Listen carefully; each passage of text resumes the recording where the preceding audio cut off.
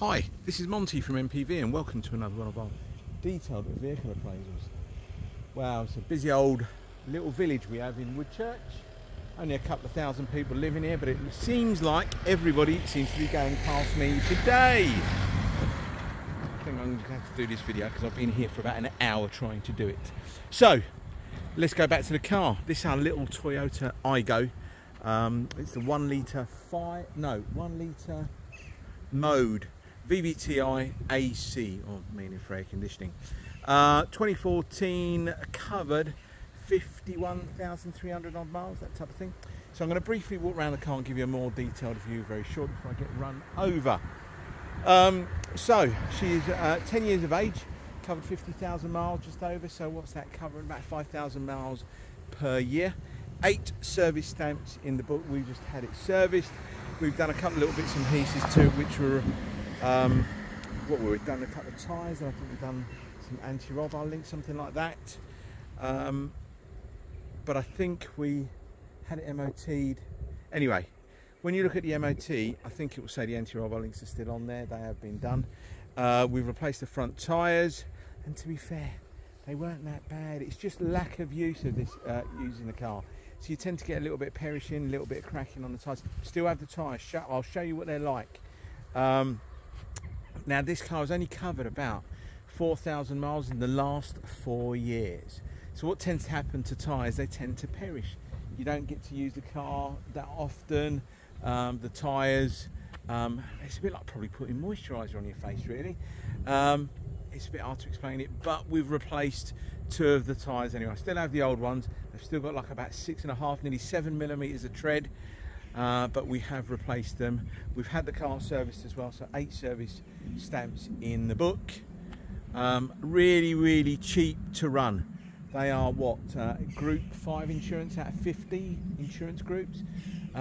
Cheap to tax, 0, which is a great thing. ULEZ compliant as well.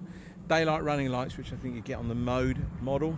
I don't think air conditioning was standard, but this one has got air conditioning, and you've got that extra kind of rev counter in there as well. Front fog lamps, and a lovely little car, and so ideal for, you know, new drivers, because they're just super reliable. They just go on forever, these little things.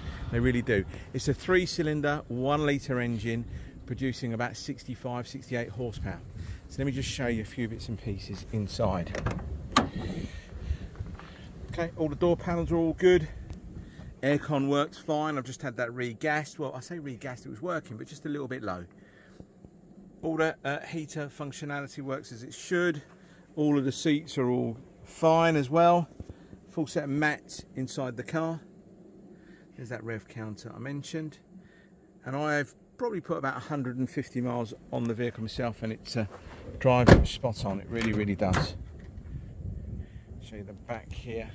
Apologies, the light isn't the greatest. Hopefully that all looks good for you as well. Now, one thing to look at if you're looking at these kind of Aygos, they can do leak water. So I handpick all my cars. I check them over before I buy them, and like, you know, things like tyres and that was the other thing, brake discs. Okay, brake discs are absolutely fine. They needed to go on as an advisory again because they were on the previous MOT, and the reason they were on there is they tend to go a little bit surface rusty. Again, that's just lack of use. All right, brakes are absolutely fine.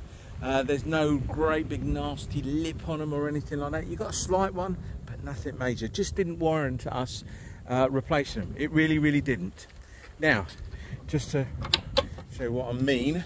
So if you are ever looking at a Toyota Aygo, Peugeot 107, Citroen C1, do these couple of checks. Just make sure the third brake light is all good. Sometimes you get a bit of silicone or mastic around there, so they tend to leak from there. So touch the headlining. Make sure the headlining is nice and clean, so there's no kind of mold, that kind of thing, and it's dry, totally dry. The other thing to do is shake these rear panels, these little things out here as well. All right, what tends to happen is Round the edges there, they tend to go all green and horrible and mouldy, because what tends to happen is you get water running down into these wells here, and you'll look in here and they'll be filthy dirty. All right, I haven't gone in there and just cleaned it all up. I've checked this car already. The other thing is check the spare wheel. Not all of them have a spare wheel. This one's got a Continental tyre on it. Could have probably used one of them actually. Oh, schoolboy error. But normally you get signs of rust in here and God knows what else, but there's nothing like that at all. All right, now not all of these came with a spare wheel. Some of them came with a pump up kit, but this one's got the spare wheel. So just trying to give you a bit of a heads up there. Some people know, some people don't. The other place they tend to leak from is the rear lamps. Just a common thing. But as long as you check them, make sure they've had their recalls done at the main agency, you'll be fine. Now going around the rest of the car, it's all really nice. It really, really is. But she is 10 years of age. She's not a brand new car. And you tend to have smaller margins in these little cars like this. You know, it's not a £25,000 Range Rover that someone might buy for 20,000. You've got, no, cars like this, there isn't much margin in them. They're lovely cars, what you class as bread and butter cars. They'll always sort of tend to sell. Don't tend to take any part exchanges against these cars, because they're normally first time buyers or first time drivers, or someone who is, you know, it's not really into driving, that type of thing. They just need something to get them from A to B. And let me show you inside the back here before this car runs me over. Hopefully that all looks good. And the same in here as well. Now the car will come with a warranty. It's a third-party warranty. We use a third party, so if you are local to us, or if you're 200-300 miles away and you buy this car, you can use the warranty at any VAT registered garage. Anyone who undertakes warranty work, they'll be able to look after you. If all else fails, you can try the good old places like Halfords and Quick Fit. Man in the Volvo is going to run me over now, so I'm just going to move out of the way again. There we go.